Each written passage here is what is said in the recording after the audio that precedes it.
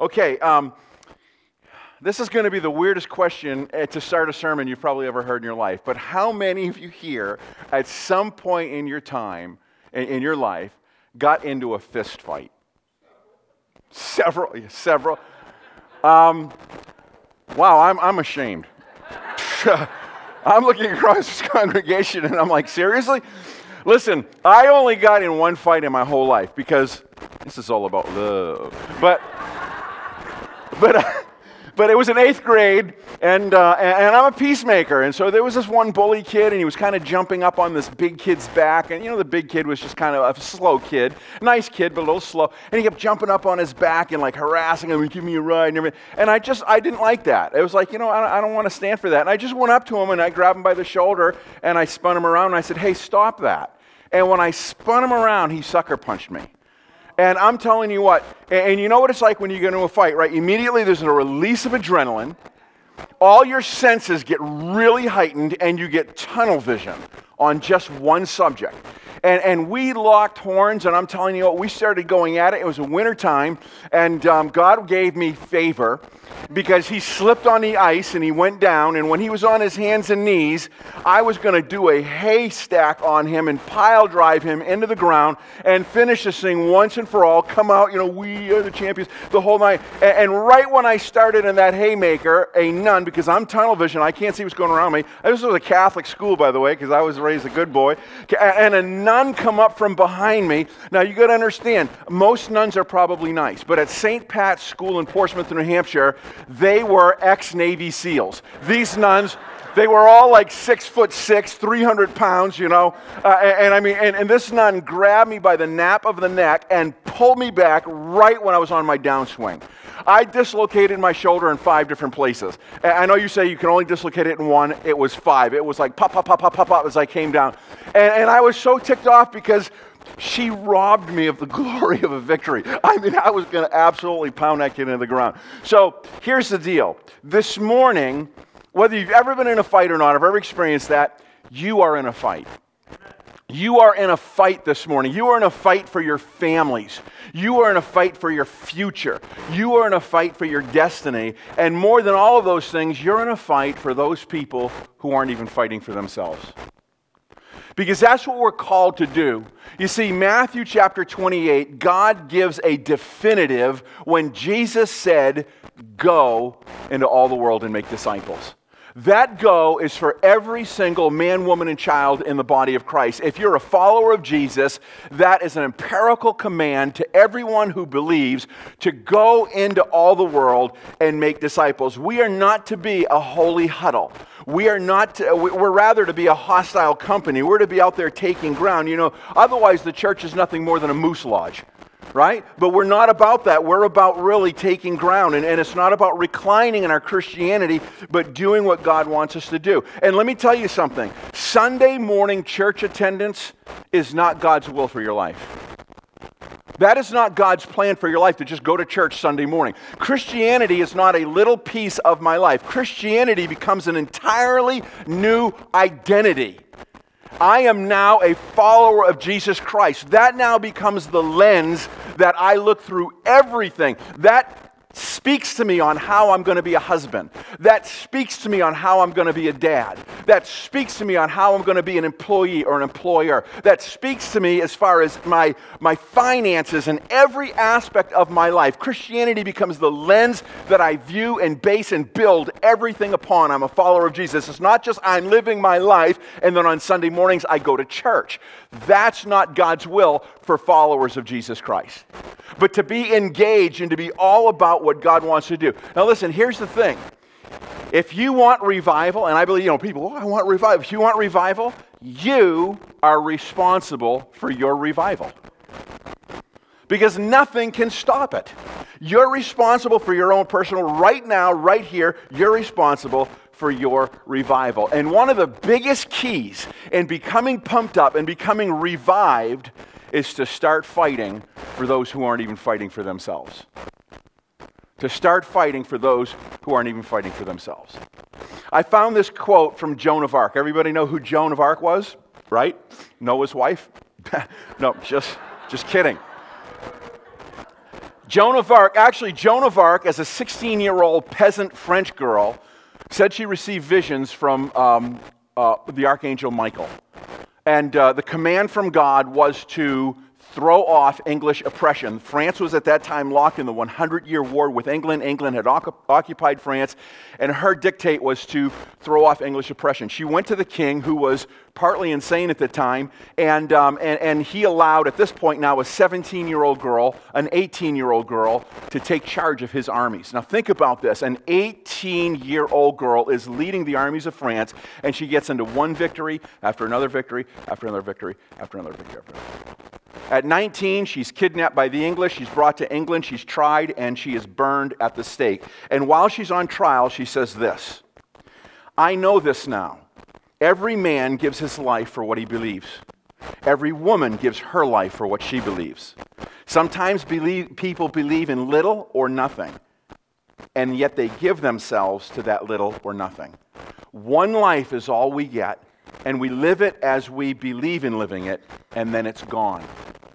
But to sacrifice what you are and to live without belief, that's more terrible than dying. To live without passion is worse than dying.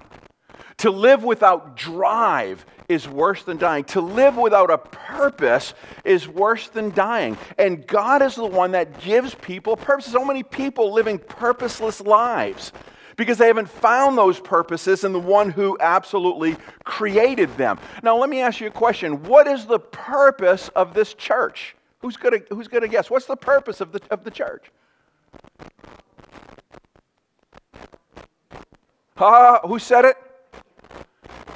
Welcoming people to experience new life through Jesus Christ. I'm going to give you $1 after the end of the service. You see me. Better yet, I'm going to give you a free cup of coffee, all right? The purpose of this church is welcoming people to experience new life in Jesus Christ. It is on all of our literature. It is plastered out in the wall of the foyer. That's what we're all about, welcoming people to experience new life in Jesus Christ. If you're like, well, I don't agree with that, then find another church that has a different philosophy. That is what we breathe. That is our DNA. Now, in the church, we all have jobs, right? I'm the pastor. There's some that are deacons, and then there's some who are department head leaders. There's people who work in the welcoming team. There's people that work in a worship team. There's people that work in Kids Zone. There's people that work in the nursery. There's people that work in the food pantry. We just got a million ministries going on. And so everyone's got this stuff going on. And if I went to you and said, hey, what's your job in the church? You might say, well, I'm a deacon. Hey, what's your job in the church? Well, I work in Kids Zone. Hey, what's your job in the church? Well, I'm on the welcoming team. Your job in the church is welcoming people to experience new life in Jesus Christ. My primary job is not the pastor. My primary job is welcoming people to experience new life in Jesus Christ. Your primary job is welcoming people to experience new life in Jesus Christ. That is our DNA. You need to think it, eat it, breathe it, sleep it, and then do it. That is what we're all about. Welcoming people to experience. You might have a function. You might say, well, I play in the worship team, or I function in the nursery, or I do this or that, and that's wonderful. But our jobs are welcoming people to experience new life in Jesus Christ. In other words, our job is to fight for those who aren't even fighting for themselves. And so my question is how are you doing at your job today? How are you doing at your job? I want to look at a scripture this morning and just let me just kind of back up and kind of unpack it and set the scene of what's going on. You know the history of Israel, right? Jacob has 12 sons. 12 sons become 12 clans. The clans move to Egypt to avoid a famine. In Egypt, they swell to 3 million people. They're put into slavery. Moses comes. Moses delivers them, brings them into the promised land. They become a kingdom in the promised land. They go through kings and all these things, and then they split. 10 northern tribes become Israel, 2 southern tribes become Judah. Israel falls into apostasy and are carried away into Assyria. The 2 southern tribes eventually fall into apostasy and idolatry, and they're carried away into Babylon. For 70 years, they're in Babylon. In Babylon, there's a guy by the name of Nehemiah, a Jewish man born in captivity in Babylon. And he hears about Jerusalem, and he's always asking what's going on in Jerusalem. hey, what's the deal in Jerusalem? And so finally somebody says, man, the city's deplorable. It's burnt, the walls are down, everything's torn up, the people are living there in fear. And so he's a cupbearer to the king. And he goes before the king, and the king grants him favor because God is in this, and the king allows him to return to Israel and rebuild Jerusalem and rebuild the walls. And while he's in Israel, he starts, now you got to understand something, he never saw Israel. He never set foot in Israel. He never saw Jerusalem. He never stepped foot in Jerusalem. But something stirred in him that was unacceptable, that the prophetic destiny of Jerusalem, which means city of peace, was in ruins. Something stirred in him, and he said, I don't care if I die, I've got to do something. And so he goes to Jerusalem, and they start rebuilding the walls, and then all of a sudden there's these two characters that appear in the narrative of Nehemiah, and that's Sanballat and Tobiah. And they begin to resist him. They begin to ridicule him. They begin to slander him. And when that doesn't work, they begin to go out and get the neighboring armies to say, hey, you better take notice what's going on over there. And this is where we pick up the story, because the people are now getting fearful of what these armies might do. And so Nehemiah, there it is. Okay, let me go back. Nehemiah, okay. It says, when I saw their fear, I arose and spoke to the nobles, the officials, and the rest of the people. Listen what he says. Do not be afraid. 365 times that is found in the scriptures. One for every day of your life. Do not be afraid of them. And yet he says, remember the Lord. How do you not fear something? To remember the Lord. Remember the Lord, who is great and awesome. Our God is great. Our God is awesome. And then look what he says. Fight for your brothers, your sons, your daughters, your wives, and your houses. There it is right there. He's saying, listen, fight.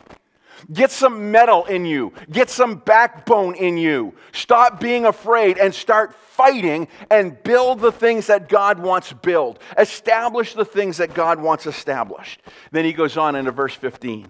When our enemies heard that it was known to us and that God had frustrated their plans, then all of us returned to the wall, each one to his work. And from that day on, half of my servants carried on the work, while half of them held spears and shields, the bows and the breastplates, and the captains were behind the whole house of Judah. Those who were rebuilding the wall and those who carried burdens took their load with one hand doing the work and the other holding a weapon. So we get this picture where Nehemiah is like, listen, don't be afraid of the people who are resisting and opposing the things of God. Remember that our God is totally awesome. He is the God over all of the things that are seen and unseen. He's the top dog. There's no one beyond God. He's awesome. He's great.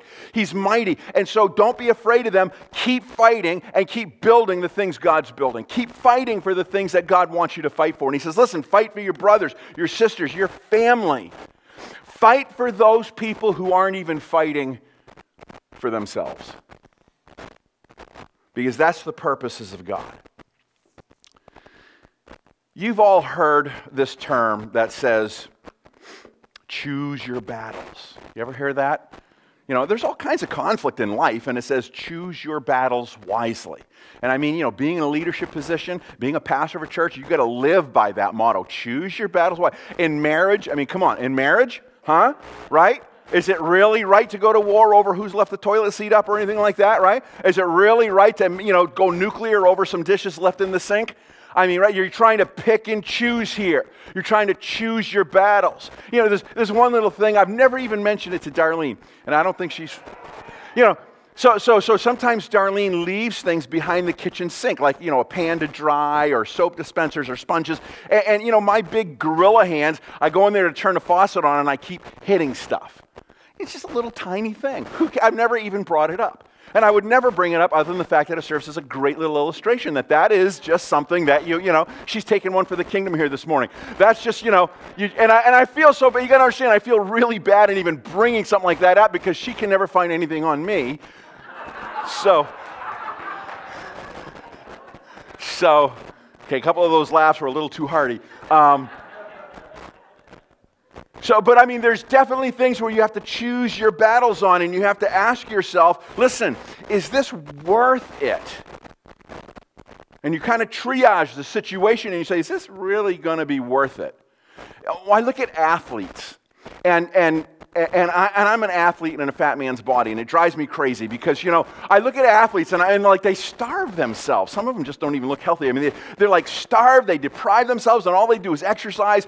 Why? For a ring, for a Super Bowl ring, or for a cup, a Stanley Cup, or for a title, or for whatever it is, because they value the goal, because that ring or that cup or that title means everything to them. And so they value that, and they drive themselves into incredible disciplines because they value the goal.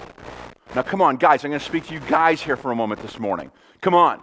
You remember when you met that little something, and you valued, like what kind of price tag did you put on that? You're like, wow. You remember what it was like? You get on the phone and you're talking to your girlfriend. Like for 3 hours you're on the phone. And at the end of 3 hours you don't have nothing to say, but you're not hanging up because you just like hearing each other breathe.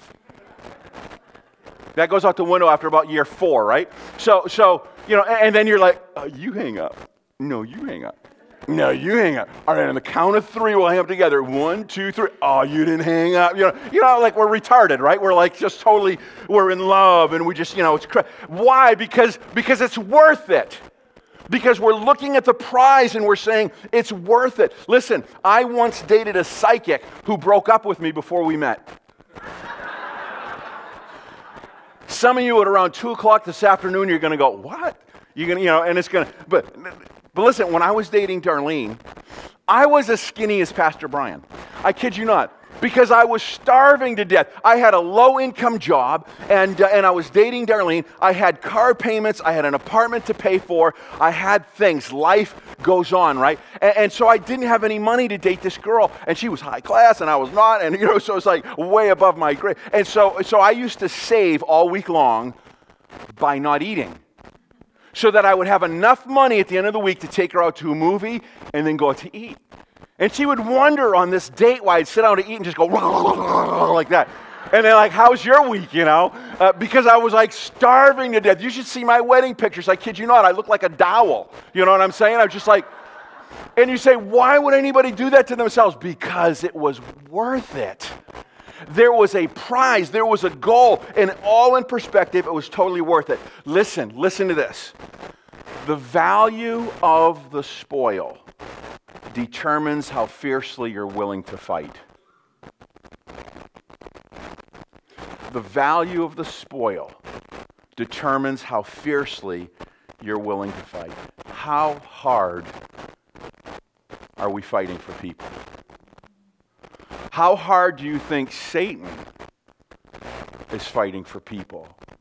Because he comes to steal and to kill and destroy. You see, for Nehemiah, not fighting was not an option. Not getting involved was not an option. He said, I refuse to accept the state of Israel. I'm not going to accept it. And so this morning, what is unacceptable to you? What do you say that's unacceptable? And the value of the prize is worth the fairness of me. I'll tell you some things that's unacceptable to me. 23 million people in the sex slave trade industry across the world. That's unacceptable. That is sin at its highest. I'll tell you something that's unacceptable to me. 4,600 teenagers who snuff their lives out every year in America. 4,600 teenagers committing suicide. Totally unacceptable. I'll tell you something that's unacceptable to me. 1.2 million abortions a year. Destinies given by God snuffed out before they even see the light of day.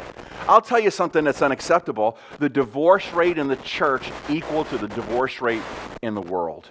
That's unacceptable. You see, Jesus promises us opposition. Jesus promises, he says, in this world, you're going to have tribulation. It's not a cakewalk. It's not tiptoeing through the tulips, Tiny Tim. There's going to be opposition. There's going to be a fight. But Jesus said, the violent take the kingdom by force. Look at Matthew chapter 11, verse 12. He says, from the days of John the Baptist until now, the kingdom of heaven suffers what? It suffers violence, and violent men take it by force. In other words, that the things that God wants to divest himself of, the things that God wants to benevolently give to people, are not necessarily just given, they have to be taken. And sometimes they have to be taken by force because there's opposition, there's resistance. You see, God gives everybody in the world salvation. Jesus died for the sins of the world. It's out there, right? But there's so much opposition. There's an enemy that is fighting for the souls of people. There's an enemy that's fighting to keep people in spiritual darkness and spiritual blindness. And so he says, violent people take the things of the kingdom by force. By force. Sometimes when you have little kids, like you grab one of their teddy bears, give it back, Daddy, and they grab it, and you get like this little tug-of-war with them, and then you release it to them, right? And so he's saying, God has things, and we need to lay hold of them, and we need to take them violently by force because they're our heritage, and we have to overcome the opposition of the enemy. That's why Nehemiah said, don't be afraid of the opposition.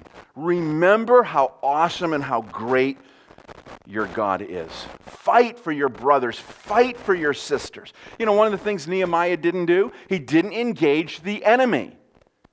He didn't say, you know what, Sanballat, Tobiah, I'm going to come down there and knock your blocks off. He didn't. He kept building what God said build. He didn't stop building to fight the enemy. He fought the enemy by building what God said build. You want to know, we don't fight the devil by saying, darkness, I curse you. Spirit of the enemy, I curse. No, we fight the enemy by winning people to Christ. We fight the enemy by building what God wants us to build, by getting engaged and fighting for those people who aren't even fighting for themselves. Listen, if Nehemiah had not been willing to fight, then what would have happened? Where would have the prophetic destiny of God had been? Where would have the heritage, people who had not yet even been born, what would have happened to them if Nehemiah wasn't even willing to fight? Remember your God. Remember this, God is big and the devil is little. God is big and the devil is little. Sometimes we get that mixed up. God is big and the devil is little. There are people's eternities that are hinging in the balance of you and I being willing to fight for them. Paul had a vision of the Lord, and the Lord was speaking to him in Acts chapter 8, and the Lord said to Paul in the night by a vision, do not be afraid. There it is again. There it is again. Do not be afraid any longer, but go on speaking and do not be silent. Listen, do not be silent, for I am with you, and no man will attack you in order to harm you, for I have many people in this city. Keep on talking. Paul at this time is in Corinth. He's entered the city of Corinth, and when you look at the ancient world back then, Corinth was a seaport known for its degradation and its unbelievable immorality. And Paul goes into Corinth, and what does he find? Opposition. He finds resistance and he finds opposition, and he backs up a little bit. And he's really wondering, is this where I need to be right now? And this is when Jesus appears to him and says, don't be afraid. Keep on speaking. Do not be silent. There are powers right now in the United States that are working vehemently to shut the voice of the church. Do whatever you want in your own four walls, but keep it there, because there's a separation of church and state. There is not a separation of God and His creation. This is exactly what they ran into in the book of Acts when they said, you will no longer speak that name of Jesus. And they said, dude, you decide whether we should obey you or whether we should obey mighty God. We've got a higher calling, we've got a higher purpose, we've got a higher destiny, and it's not to be politically correct. We're building the things of God. We're fighting for those who can't fight for themselves. And whether you think it's right for us to obey you or God, we don't care. We're going to keep on doing what God wants us to do. And this is the whole theme of the book of Acts. And this is when Jesus comes to Paul and he says, listen, keep on going, keep on speaking. And then he says something really interesting. He says, for I have many people in this city. See, what would have happened if Paul quit fighting? We would have never had a church in Corinth. We would have never had the letters of 1st and 2nd Corinthians in our Bible. We would have never had a legacy of all the people that got saved over the years and trickled down, and who knows how the influence or affected the world, because there were many that belonged to Jesus. Here's the thing. In this region, in Raymond, and Candia, and Fremont, and Deerfield, and Epping, and Northwood, and Nottingham, there are people that belong to God. There are people that belong to God. And he says, I want you to be fighting for those who aren't even fighting for themselves because they don't know it, because the enemy has them in spiritual darkness. I want you to be engaged in that. Just this past week in California, a 12-year-old murdered his brother. Another 12-year-old murdered a homeless man. In Michigan, a 12-year-old murdered a 9-year-old, stabbed him to death. These are 12-year-olds. These are 12-year-olds. Now there's this new thing going out through social media. It's called the Fire Challenge, where kids are pouring lighter fluid on themselves and lighting themselves on fire. It's the opposite of the Polar Challenge. You know the Polar Challenge, dunk in freezing water and get a brain freeze? This is light yourself on fire and jump in a bathtub or a swimming pool or shower, and kids are dying. Kids are getting horribly disfigured with third-degree burns. One girl just absolutely deformed her whole face because it's cool, because kids are being kids, because parents aren't parenting kids. Kids are left to hell wind and hellfire and the influences. And so, hey, I know something cool. Let's pour. In what universe and on what level is pouring lighter fluid on yourself and lighting yourself on fire acceptable? I find that totally unacceptable. It's crazy. It's crazy. That's the world that we live in. And don't believe Pastor Ken. Google it. Go online. Check it out. The Fire Challenge. It's absolutely crazy what's going on out there. Sometimes I wonder. It's like, Lord, have you looked at what's going on in our world right now? Have you stopped and looked at what's going on? Listen, this isn't a Republican thing. This isn't a libertarian thing. This isn't a Democratic thing. We have one of the most dishonest administrations in the history of our country right now. We have a world that is unraveling with Syria and the Ukraine and Afghanistan and Iran and Iraq. We now have an Ebola scare that's sweeping the world. We have border crises here between us and Mexico. We have earthquakes and killer storms like all over the place. We have Israel fighting for her existence on a speck of real estate in the globe. We have militant Islam rearing its head and going crazy. We have false religions and false worldviews. I don't know about you, but that sounds like the book of Revelation to me. That sounds like end time stuff to me. All of these things lining up. Knowledge being increased. Just the other day, I read that they are now taking these miniature microprocessors and now injecting them into the brain where people who have trouble seeing can see, people who have trouble hearing can hear. People have trouble smelling can smell. And I've always said it's only a matter of time before they begin to integrate the human brain with computers. And there will be super knowledge. Mark of the beast. Unbelievable, the stuff that's going on right now. And we have to look, as Jesus said, listen, work while there's day, because the night is coming when you won't be able to.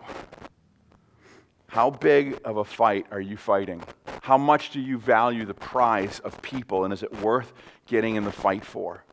This is something that Jesus talked about to the woman in the well when he met the woman of Samaria at the well in John chapter 4. And after talking with her, she went into her town and she said, "Come see a man who told me all the things I've ever done. This is not the Christ, is it?" And they went out of the city and were coming to him. So this woman engages Jesus of Nazareth, gets into a conversation of Jesus of Nazareth, is blown out of her brain, goes into the city and says, "I just met a guy that has really messed me up, and I'm thinking maybe he's the Christ." And they all get curious and they start coming out. The people of the city start coming out to check this Jesus out. And it's in this context that a few verses later, Jesus is talking to his disciples and he sees these people coming out of the city to engage him. And he says this in verse 35, "Do not say there are yet 4 months and then comes the harvest. Behold, I say to you, lift up your eyes and look on the fields. They are white for harvest." Jesus wasn't turning around and pointing at some agricultural piece of real estate and say, "Hey, you see that crop over there? Don't say there's 4 months to harvest. I say it's ready right now." That's not what he was talking about. He was looking at people created in the image of God, held in darkness by the blinding power of the devil, coming out of a city because they had heard about him and they were hungry and they were thirsting after righteousness and they were coming to Jesus. And Jesus said, "Dude, check it out. You see this? Don't say that there's 4 months. Don't say that New England's hard. Don't say it's impossible to penetrate people's lives. See what's happening? I'm telling you right now, the harvest is white. Don't say maybe tomorrow, maybe next month, maybe next year. The harvest is white right now. People are what we're all fighting for. And I want to challenge you this morning to get a fight in you. To get a fight in you and to fight for those people who aren't even fighting for themselves because they don't know any better. When that kid punched me in the head that day, and the immediate adrenaline rush, and all the heightening of the senses and engaging in that fight, this is what God says. He's saying, man, everything that's in the peripheral just becomes focused on what's really, really, really important, because one day, all too soon, every one of us are going to be done our lives. Like Joan of Arc said, we have one life to live, and then it's done, and we'll be standing before God. And the Bible says, he who wins souls is wise. They will shine like the stars in the firmament of heaven forever. There are things we can do with our lives that are unwise. You know, the Bible says bodily exercise is good. Every doctor in the world tell you exercise, exercise, exercise, and I exercise. But you know what the Bible says? It profits little. Godliness profits much. Why? Because I can be like Arnold, you know, they've never seen a tree as beautiful as me. I can be in perfect physical condition, and I'm still going to die. I'm still going to die. I can spend 4 hours a day in the gym and squander all that time, and I'm still going to be as stone dead as anyone else is dead. But godliness ushers me into the next life, where Jesus said, whatever you do to build what I'm building, I will reward you. I like the concept of rewards. I like the concept of someday getting to heaven and the Lord says, this is what you got. Like the athlete who denies himself that bacon cheeseburger because he's seeing something in the future he's aspiring for. We deny ourselves some things to fight for the things that in the eyes of God really matter. So how big is the fight in you? Listen, one of the things that we do here at New Life to make it as easy as possible, we created these little "you are invited" cards. So you don't, well, Pastor, I don't know. You know, people ask me trick questions, and I don't know where Cain got his wife, and I don't know if God could make a rock so big that he couldn't lift it, and I don't, you know, could God make water wet? They ask me all these questions, and you don't have to know none of that stuff. You really don't. Has Jesus touched your life? Has Jesus made any difference in your life? Has Jesus impacted your life at all? Is following Jesus the coolest life to be lived or what? And that's all you have to know. We're not trying to win arguments. We're just trying to shine a light. And you can grab we have a number of these cards right on the back. So you don't have to know anything. You can just meet somebody, you're talking with them, open up your billfold, open up your pocketbook and say, hey, you ought to come and check out our church. That's as easy peasy as it gets right there. Let's pray. Maybe you're here today and you don't even know why you're here. Something brought you to this church, and you right now are not personally right with God through Jesus Christ. And I want you to know that we've been fighting for you. I've been fighting for you because I know the reward of accepting Jesus Christ as your Lord and Savior is way beyond anything this life or this world can offer. Jesus died for you 2,000 years ago on a cross to give you forgiveness of all your sin and the hope and the promise of life forever.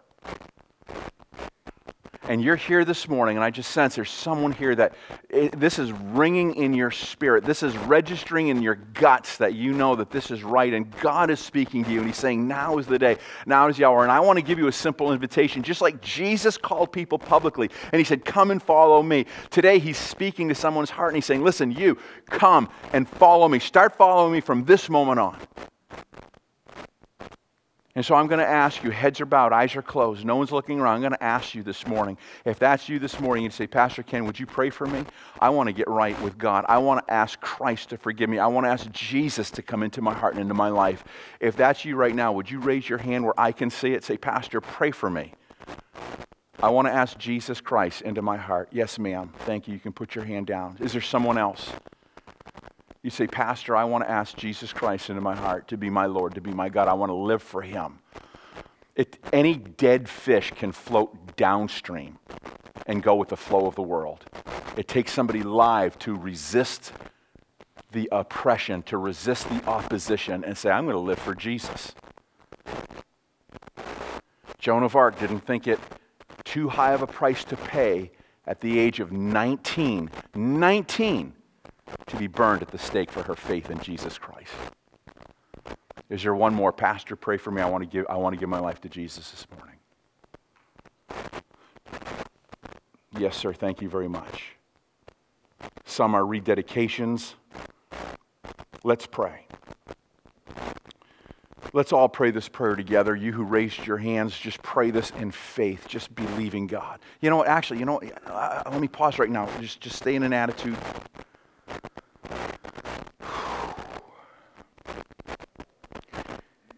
Maybe you're here this morning and you say, you know what, Pastor Ken, I've asked Jesus into my heart, but I feel like I've hit a fork in the road and Jesus is going one way and I've been going the other way. And I got to admit, I am not where I need to be.